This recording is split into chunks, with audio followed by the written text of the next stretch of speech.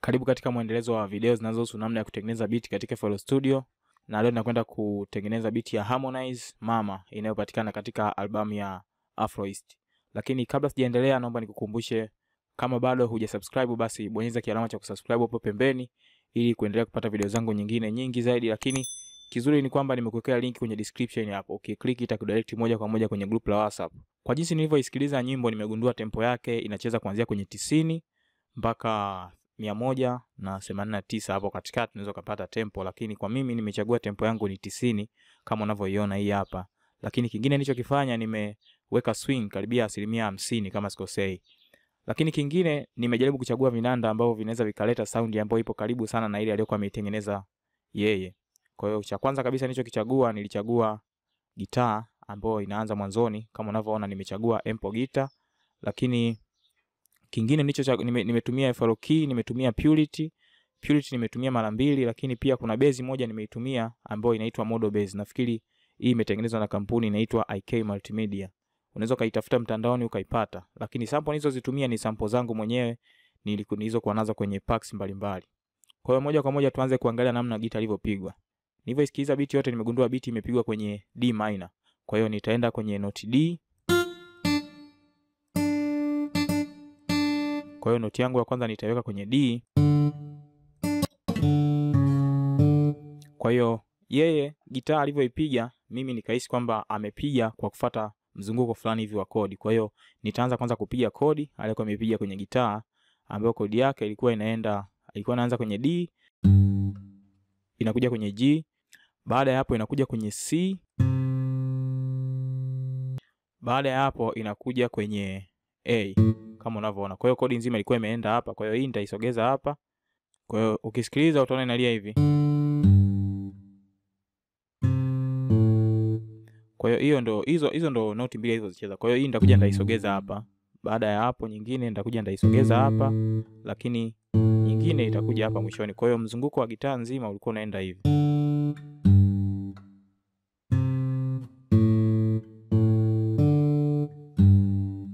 Kwa hii ni mzunguko wa kodi ya gitaa ilivyokuwa imepigwa. Sasa ukija kuongezea rhythm ambazo alikuwa amezipiga yeye huku juu,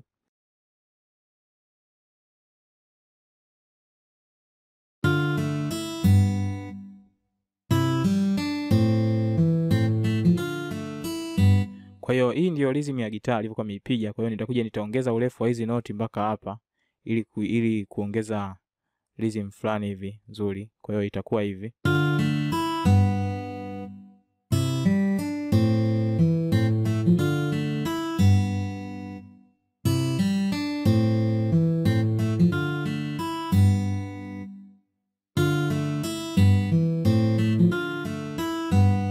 Kwa mimi naona ina sound vizuri, lakini kingine kilichoongezeka hapa ni kwamba kuna rhythm fulani zilikuwa zinaongezeka hapa katikati. Kama ukisikiliza gitaa ilikuwa kama inapinda fulani hivi kwenye noti kama hii hapa na hii hapa.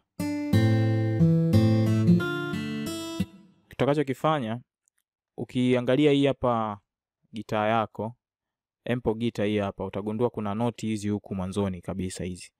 Kwa hiyo utaona hapa kuna palm mute, lakini hapa kuna sustain. Kwa hiyo maelezo yote unayapata hapa. Kuna legato slide. Sasa kwa sisi tutatumia hii hapa legato slide ambayo ndio itatusaidia sisi kupindisha ile noti pale. Kwa hiyo cha kufanya, ukiangalia hii noti yako hapa inaonyesha kwamba kwenye kinanda chako itapatikana kwenye 0.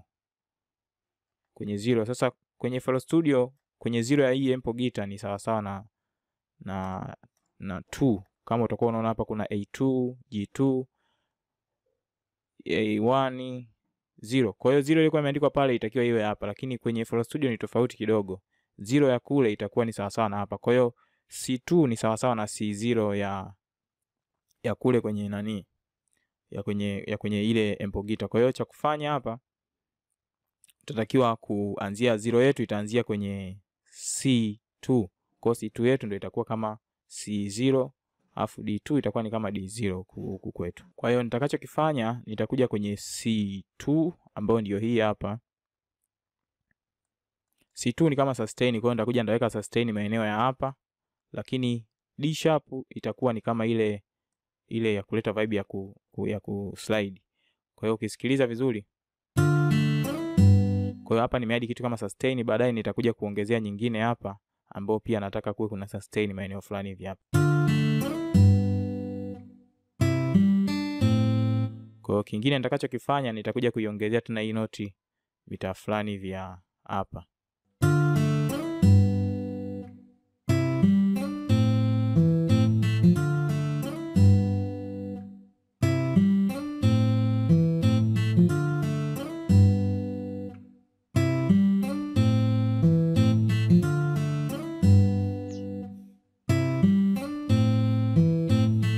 Kwa hiyo hivyo ndio gitaa ilivyokuwa imepigwa. Kingine kilichopigwa hapa ilikuwa ni kodi. Kodi nafikiri tumeshaijua. Kodi ni D minor. Kwa hiyo nitakuja hapa, nita select mzunguko wa kodi ulivyokuwa. Kwa mzunguko wa kodi nitafuata hapa hapa. Kwa hiyo hizi ndio noti alizokuwa amezipiga kwenye kodi. Kwa hiyo ukizirefusha zitakuwa kama hivi. Zitaonekana muonekano wake utakuwa kama hivi. Kwa hizi ndio kodi alizokuwa amefuatisha yeye. Sasa hebu tuangalie namna zilivyopigwa. Kwa hiyo tutakachokifanya, tutaanza kuongezea noti ya kwanza. Ni D minor, kwa hiyo tutahesabu 2 3, ya pili noti ya pili itakuwa hapa 4 5 6 7. Kodi ya kwanza itakuwa ni hii hapa. Kwa hiyo ndio itakuwa kodi ya kwanza. Ya pili itakuwa ni meja 1 2 3 4 5 6 7. Kodi ya pili itakuwa ni hii hapa.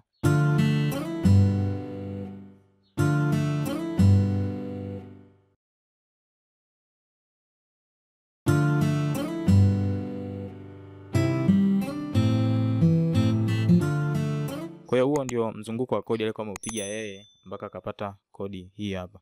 Lakini nitakachokifanya hapa, nitaanza kuimodify hii kodi nipate sound ambayo inaweza ikawa iko karibu zaidi. Kwa hiyo cha kwanza kabisa nitafanya inversion. Kwa hiyo baada ya hapo nitazishusha hizi noti chini. Hii hapa itakuja hii hapa ndio invert mara ya kwanza, ndio invert mara ya pili, tutapata kodi inayolia hivi.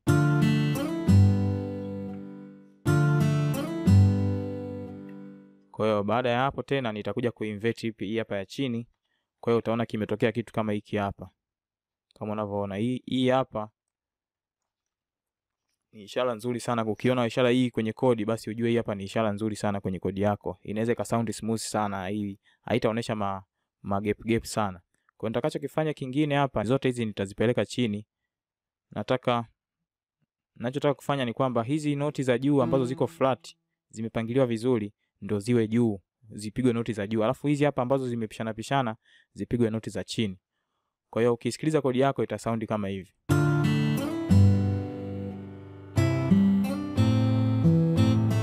Kwa hiyo kama unavyoona hivyo ndio imekuja kusound, lakini hii ni piano, lakini hii kodi nitaitumia kwenye pad.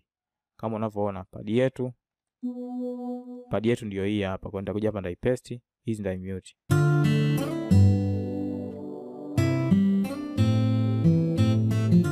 Kwa hiyo kama unavyosikia pad imesound smooth kabisa, haina magap sana ambayo yanapanda na kushuka. Kwa hiyo kingine nitakachokifanya, nitakuja kupiga marimba. Sasa marimba kodi iliyotumika ni hii, isipokuwa ilirudi tena katika hali ya awali. Kwa hiyo nitairudisha vile vile ilivyokuwa. Kodi ilikuwa hivi mwanzo ilikuwa hivi, ilikuja chini. Kwa hiyo kodi mwanzo ilikuwa hivi. Kwa hiyo nitaicopy kodi kama ilivyo, nitakuja kuipaste kwenye marimba hapa.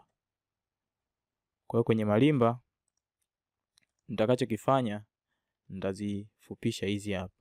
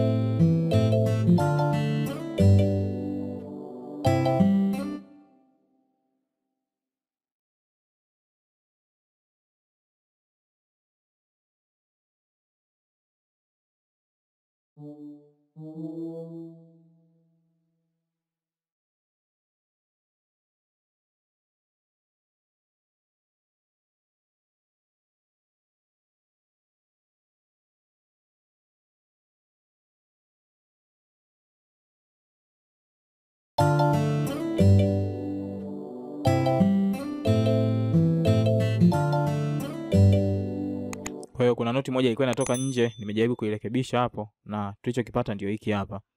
Kwa hiyo kingine kilichopigwa hapa ilikuwa ni bezi. Nafikiri bezi haikutumia nguvu sana kuipiga, alipiga kwa njia simple sana. Kwa hiyo tutakuja hapa, tutaenda, alifuata mzunguko wa kodi ile ile. D, G, ilikuwa noti ya pili ilikuwa ni G. Nyingine ilikuwa ni C. C, hii hapa. Sasa noti ya mwisho ilikuwa ni A. Sasa hii A hapa kuanzia hapa alikuja kuipigia huko mwishoni.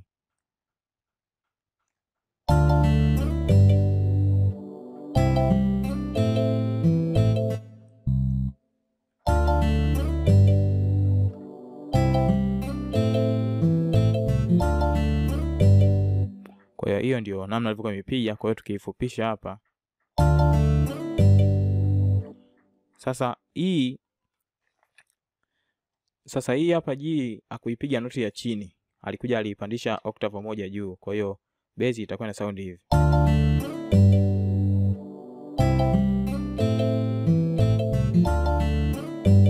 Kwa hiyo tutaongezea vitu vingine kwa mfano kama hapa.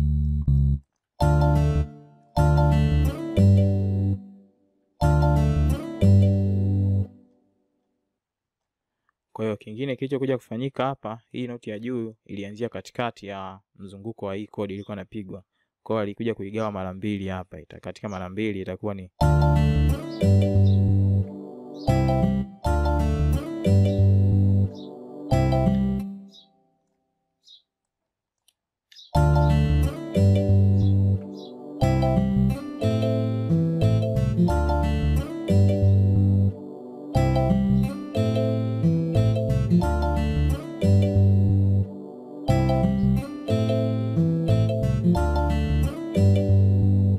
hiyo ndio bezi ambavyo nahisi mimi ilikuwa imepigwa.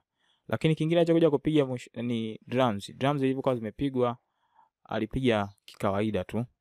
Tukianza na kick. Kick alipiga kwanza sehemu za muhimu ambazo ni hapa na hapa.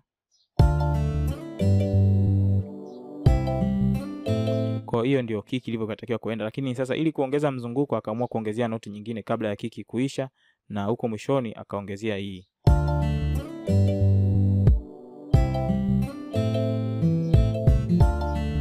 Kwa hiyo ndio kick ilivyokuwa imepigwa. Lakini kuna kitu kingine alikuwa amekipiga, ilikuwa ni hizi hapa hi-hat, lakini kuna kitu kingine ni hiki hapa. Kingine ni, lakini kwa mimi nitaanza kukipiga kwanza hiki hapa.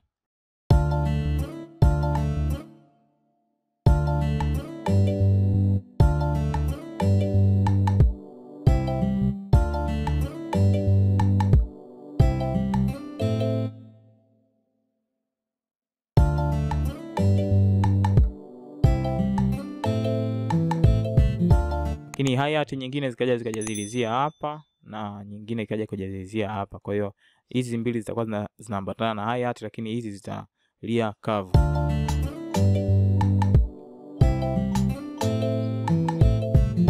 Lakini kingine cha mwisho kabisa ni hii hapa hi-hat ilikuwa imepiga. Hii hat alipiga kikawaida, akapiga hapa, akaja akapiga hapa, akaja akapiga hapa tena. Alikuwa anaruka na nafikiri ni alikuwa anaruka, alipiga 1 ilikuwa ni 1 ya 4, lakini akawa amefuta hizi za katikati hapa. Kwa hebu tuisikilize inavyolia.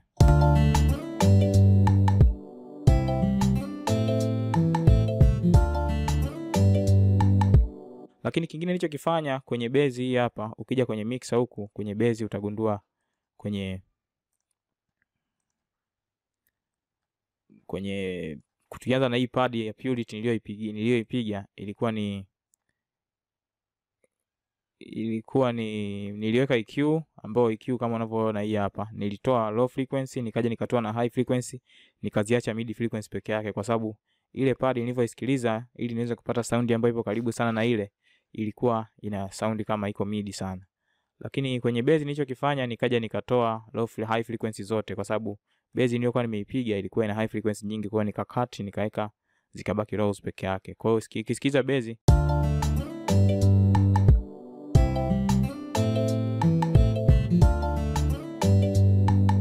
kwa nilitoa hiyo, ndio maana nikapata base inayo sound hivi.